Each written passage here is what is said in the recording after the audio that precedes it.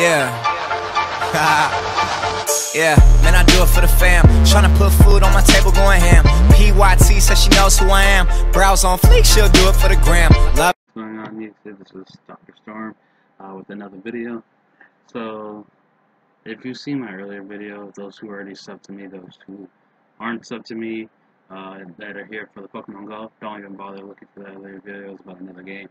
But if you have seen it, as you see that my level, I was 14. I'm just going to put up a little clip right here. So what's going on YouTube? As you can see, later on in the day, I became 16. I'll tell you how I did that. But let me just pull up this real quick picture, just so I can prove to you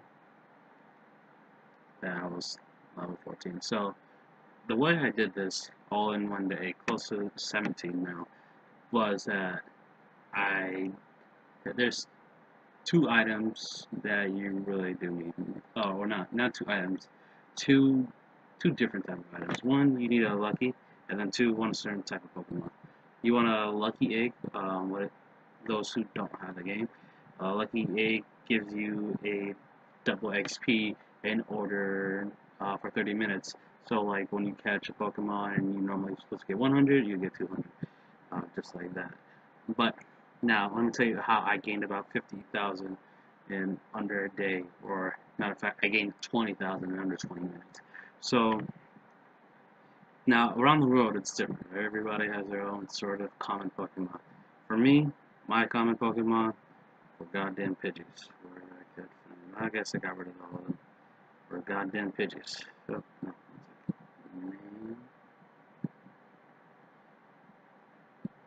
Yeah, Pidgeys.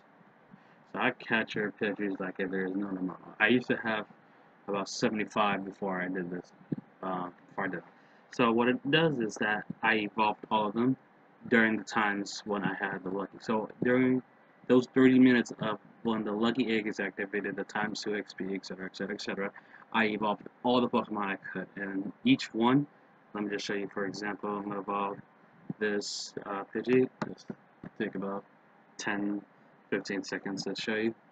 And after that, it shows you in the bottom left corner of your screen of your character of how much XP you actually gain. My bad for the lag, but you know, it's this Pokemon Go stuff and my computer's crappy. But just hurry up.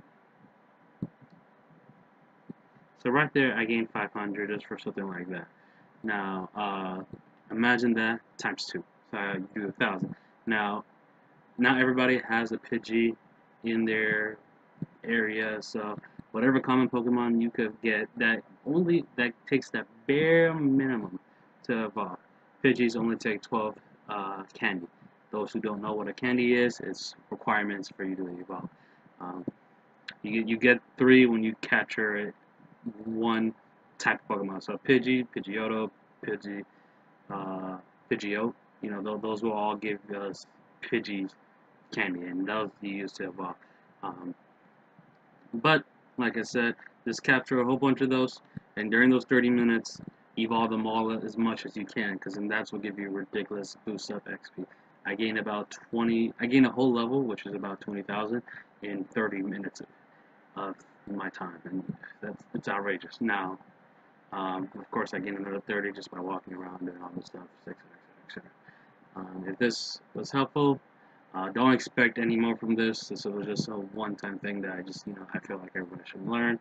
If you're here for Pokemon Go, don't stop for me. I'm not gonna do a lot of it. Let's start somewhere now. And I got a really big team, and they need some really big rings. They need some really nice things. Better be coming with no strings. Better be coming with no strings. We need some really nice things. We need some really big